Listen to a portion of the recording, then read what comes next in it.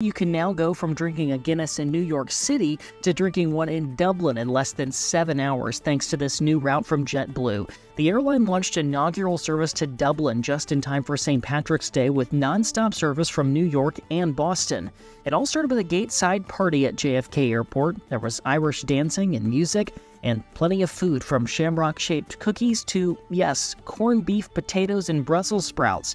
Soon enough, JetBlue team members cut the ribbon and it was time to board.